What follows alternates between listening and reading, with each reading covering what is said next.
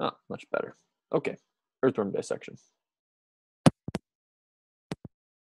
Ready to dissect some earthworms, and I wanted to show you what some of the anatomical structures look like under a dissecting microscope. All the following images were shot at about 20 times magnification. First, let's look at some external anatomy, starting with the setae, which are stiff bristles made of chitin. These are found on the lateral ventral portion of the earthworm. Usually you can't see the setae, but you can feel them. And note how I'm brushing against the setae with my probe, and I can feel a very stiff bristle. Once you find them, note how they occur in pairs on either side of the ventral surface. Okay, so now let's look at the anterior end of the worm. And of course we can find the mouth right here. But we're going to count down about 15 segments or so. When we get there, we'll see this kind of subtle opening, which is one of the sperm ducts. So sperm leaves this duct whenever the earthworm mates with another earthworm. Right now, there. just anterior to this duct is an opening to the seminal receptacles, but that's really hard to see. Now, when the sperm leaves the sperm duct, it flows along the sperm groove, which you can see right here, running to the posterior from the sperm duct. Now we're going to look at some internal anatomy. We've already carefully dissected the earthworm and opened it up, and we're looking at the anterior end. The first structure that's pointed out. We talked earlier about septum, septa being this dividing segment, and each one of those bumps that you saw in that earthworm corresponds to an internal septum. And so here's one internal septum, here's the next internal septum, and so it's kind of cool as he dissects this out. You can see segment, segment, segment, that all of these little connective tissue fibers are those internal septa. Is the nerve cord, which is this whitish cord which ends in the brain. Now the brain is very small and you can't see it in this image, probably because I think I stuck a pin through it. But if you're careful, you might be able to see the very small brain at the end of this cord. Next, we're going to move toward the posterior of the earthworm and point out the structures as we see them. The first structure is the pharynx, which is just posterior to the mouth. Now, down from this area, we see these large glandular organs called seminal vesicles. This is where sperm is produced. And just anterior to these are these small, globe-shaped seminal receptacles, which is where sperm from another earthworm can be stored. Now, underneath and around all these structures are these tubular, dark organs called aortic arches. These act like hearts to pump blood. Okay, so quick question. If the pharynx was up here, can you guys see the mouse on my screen, my mouse? Yes? Okay, cool. If the pharynx was up here, thanks for the thumbs up, and the aortic arches are here, then what's the white tube that runs underneath the aortic arches? Anybody got a guess? It's part of the digestive tract. What comes after the pharynx in the digestive tract? Type it in the chat box. Give me a thumbs up if you got a guess. Esophagus. Good answer. The esophagus. Very good. So pharynx, esophagus, crop, gizzard. Good answer. And as you move things around, you can see the shape of them. And there's about 5 pairs of these. Now, as we move down, in the digestive system, we see the crop, which is thin-walled, and it's used to store food. And then just posterior to this is the gizzard, which is much tougher, and it's used to grind food. And then finally, exiting the gizzard, we see the long intestine, which runs all the way down to the anus. Finally, we move posterior to the gizzard and notice this dark blood vessel running along the dorsal surface of the intestine. This is the dorsal vessel, which returns blood to the anterior end of the earthworm. See all these internal divisions right here? This is so cool. There's one, there's one, there's one, there's one. And the little grooves or bumps that you feel in that earthworm, each one corresponds to an internal division. and then its intestine all the way down to the anus. But this video is really neat because you can see these blood vessels and how large they are. It's kind of cool. Along the sides, we see the septa, which we cut through when we were dissecting the earthworm. These separate the segments of the earthworm. Now, if we carefully move the intestine to the side, we can see the small whitish nerve on the ventral surface, which is called the ventral nerve cord. Just next to this is the small, dark, subneural blood vessel. Okay, well, that's a magnified. There you go. So kind of a cool video, I thought. Pretty good view of the earthworm, which I definitely thought was pretty neat. Let me show you a different one. Show you this guy. Last time we were together, we talked about this foot kind of coming out of the mantle of a clam to move him around, and it's not a particularly fast process, but this is really cool. That's his foot, right? And he doesn't have any eyes, so he can't see around him. So he's just checking out the environment kind of slowly. And he's a burrowing clam that they just dropped into an aquarium. And this right out here is an in-current siphon. So he's sucking water in to get food from his environment. So he doesn't have to be very exposed to kind of check out his environment. He's still very safe in the shell. And so this is kind of cool because he'll be able to essentially use his foot to bury himself in the sand or the soft dirt and leave his in-current siphon and ex-current siphon just above the surface of the sand, and nobody's going to know he's there. And he's very safe, and he can eat and grow, and no one knows he's there. Look at those siphons. That's so cool. So he's using his foot now, wiggling himself underneath this, aquarium pebbles because he's in captivity, right?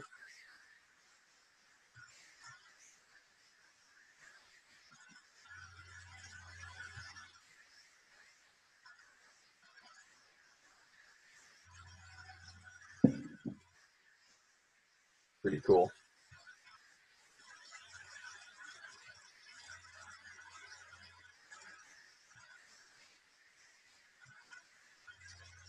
Makes you wonder how he doesn't get any pebbles in his siphons, right? Thing's crazy. All right, he's pretty well buried. Just leave his little siphon up there, and if the pebbles weren't completely white, it's you'd never know he was there if he was in the bottom of a lake or pond or something like that. So I thought that was kind of a cool example of that foot doing its job, digging him down there a little bit. Kind of a cool deal. And the other critter we talked about yesterday was a scallop. And we talked about the idea that they can kind of open and close their shells quickly and kind of shoot off the ocean floor, and how that seemed like a really silly method of escaping your predator until you consider your predator as a starfish, and he's super, super duper slow. So you're probably a pretty good strategy. So check this out.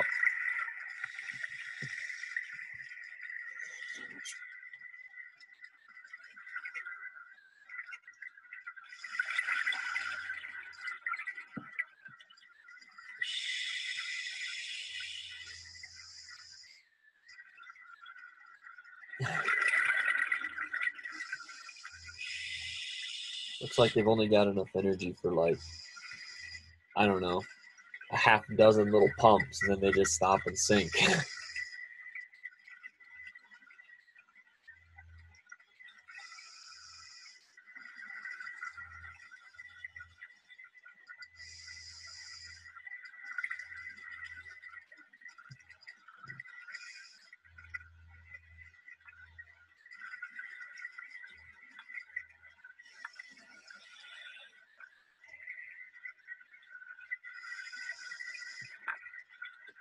Well, I think you get the idea.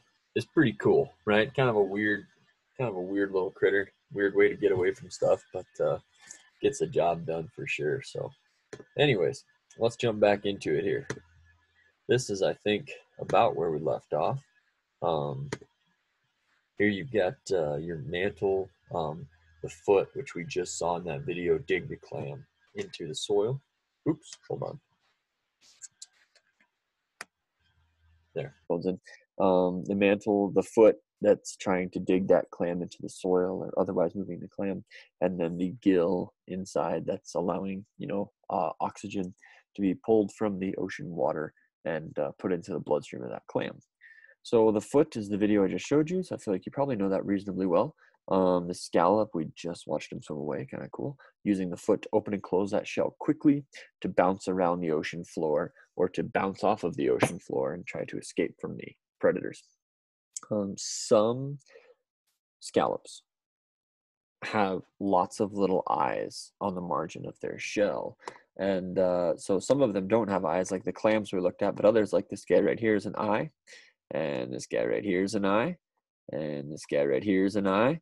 And so he actually has many, many, many eyes on the edge of his shell. So he can see when predators are around and, kind of make a choice to close up and stay safe. So clams are probably our easiest to label, and they're also very, very, very similar organs when you look at scallops and oysters and those kinds of things. But clams are filter feeders. They're going to eat with a very similar method that our sponges were eating, where they're basically sucking in ocean water and they're pulling organic material like algae and bacteria from that ocean water and using that as their food source.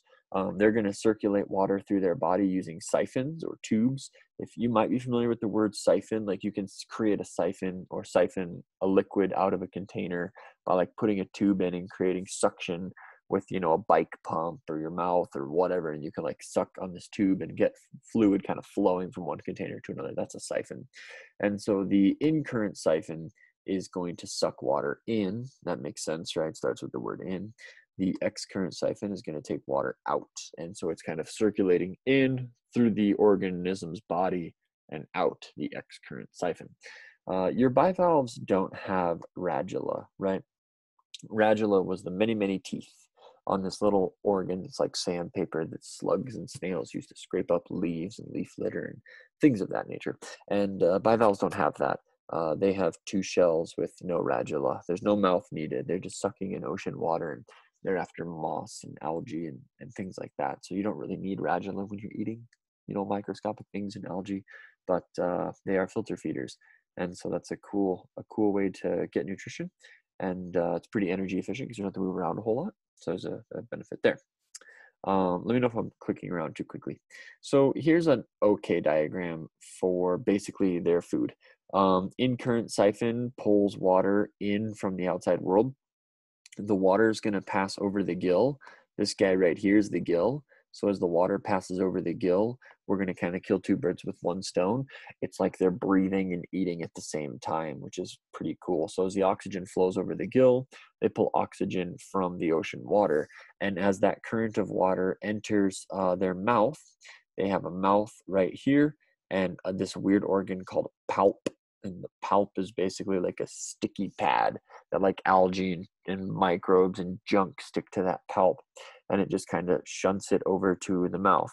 Once food gets into the mouth, it goes through a digestive system, just like we looked at with the earthworm, and it's a pretty simple one.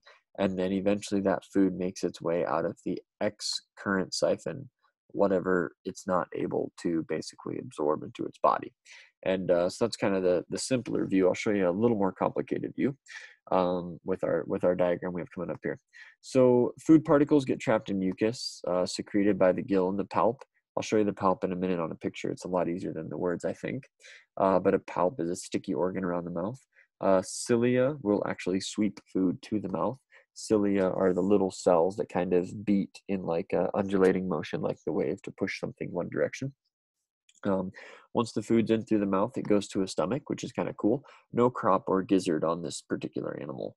Mouth to stomach. And there's a digestive gland attached to the stomach that's going to give us enzymes to help digest our food.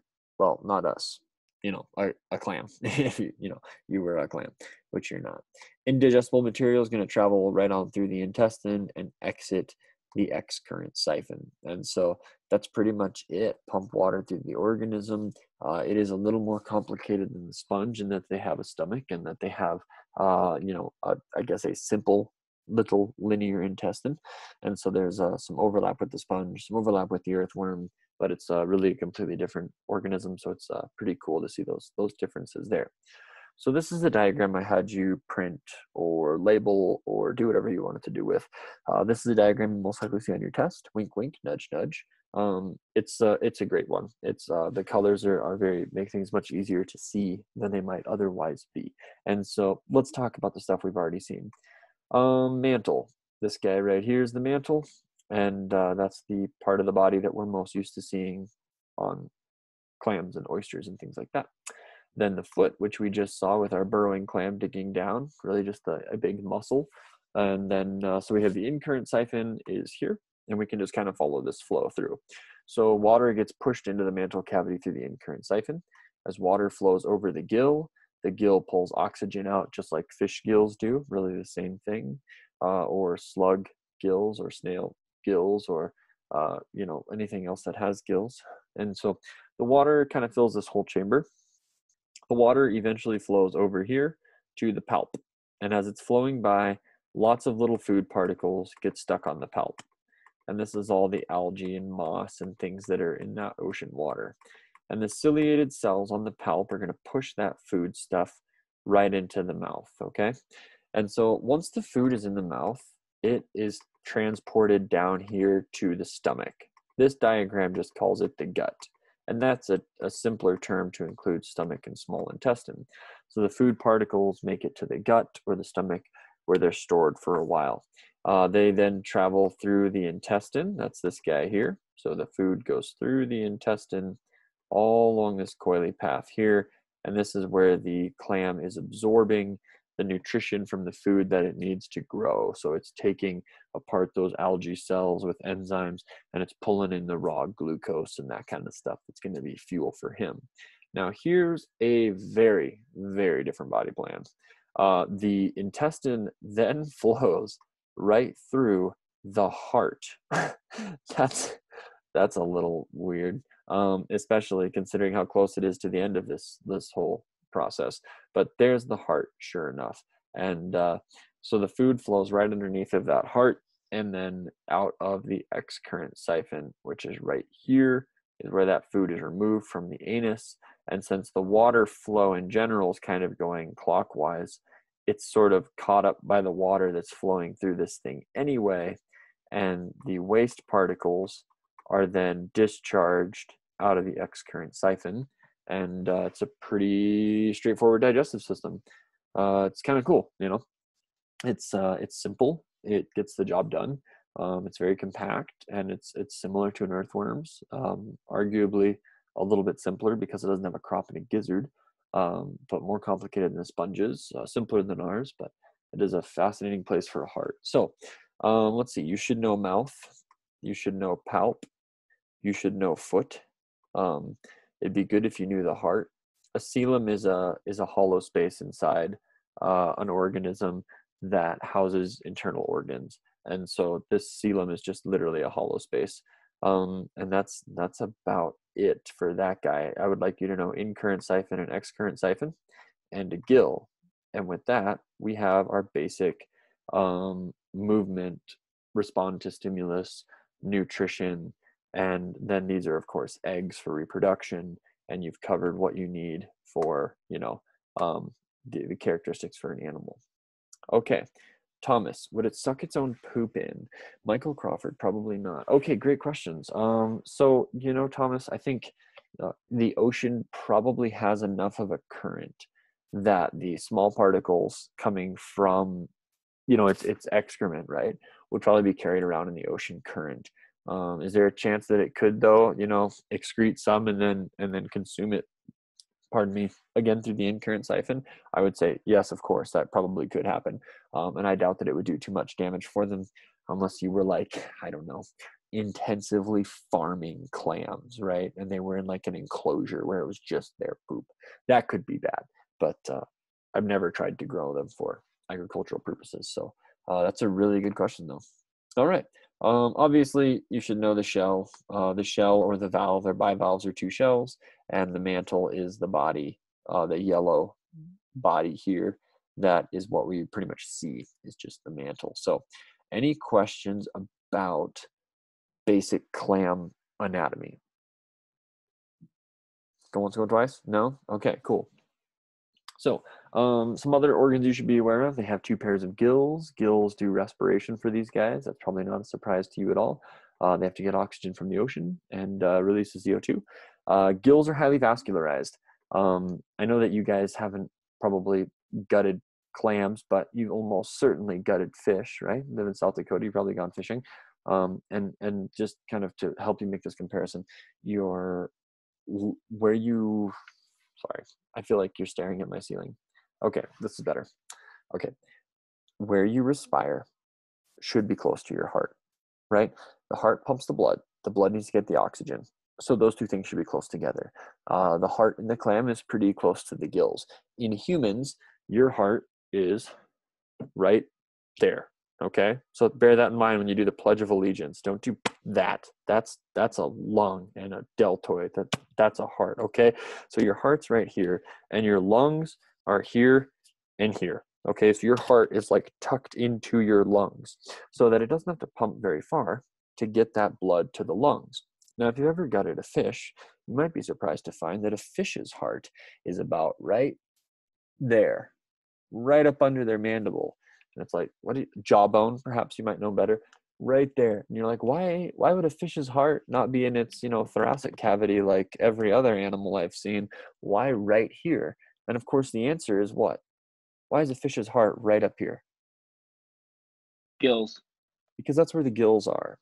The fish's lung equivalent, being the gills, are right on the side of their head. So you tuck that heart right up in those gills, and it doesn't have to pump very far to get good vascularization or blood vessel supply into the gills. And so that's why they're organized the way they are. So bear that in mind when you look at clams and their hearts and thinking of how small this heart is. That's why they're organized the way they are.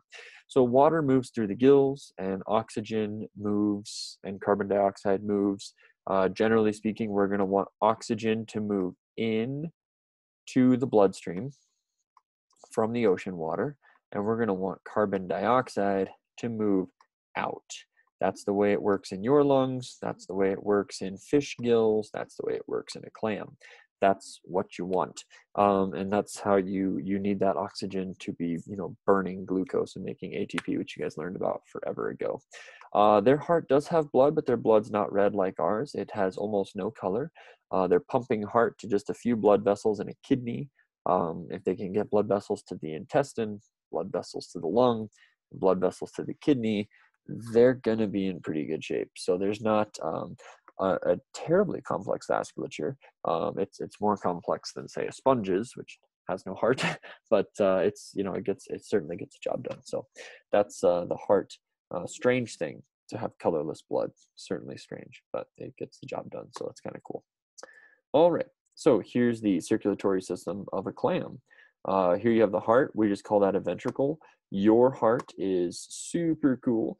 It has two atria and two ventricles, and that allows it to separate the deoxygenated from the oxygenated blood, which is awesome. Four-chambered hearts are like the bee's knees of the cardiac world, but not all critters have four-chambered hearts, which means the oxygenated and the deoxygenated can kind of mix, which makes them less efficient. But it's not like this clam is running a marathon, so he's fine. Here you have the ventricle pumping the blood. You have a pretty simple blood supply running through the mantle, a blood supply running through the gill, a blood supply running through the stomach, the mouth, and the foot. And obviously all these places between the red and the blue are going to be capillary beds that are allowing red blood cells to give that oxygen off to the cells in the foot, cells in the mantle, the cells in the whatever, right? Capillary beds do the same thing in your brain, and the same thing in your muscles, and the same thing in your intestines. They do the same thing everywhere, right? Capillaries, capillaries, capillaries. So that's pretty much the cardio. Can we say cardiovascular? Yeah, we can. Cardiovascular system of a clam. Sorry, I'm used to human anatomy, so I get kind of nervous when I'm using those terms with clams. I'm not sure if that's actually true. Their nervous system is a pretty simple brain. They do have three rather large ganglia. They have nerves all over their entire body. They have touch receptors on the edge of their mantle, so that if a predator or a person touches the edge of the shell, they can feel that and close, which makes a lot of sense. They reproduce sexually, not asexually. So you can't, cut the clam in half and have two clams later. It's not going to work that way. It's very similar to sponges in that sense. They have ciliated larvae. After the sperm meets the egg, they become ciliated larvae, and that's called a trochophore. You do not have to spell trochophore correctly on your test. That's kind of a tough word. But the ciliated larva essentially swims away, finds a comfortable place to land, sinks to the bottom of the ocean floor, starts to produce its own shell, and then carries on with its own life after that. So it's kind of a cool system. This is a trochophore. It looks nothing like a clam, right? That thing is crazy looking. It looks like I don't know, like a football. I don't even know what that thing looks like. But they have a mouth. They have, a gut, a stomach, an incurrent and excurrent siphon, little cilia to swim them around. And it's ridiculous the way these things look. I don't know if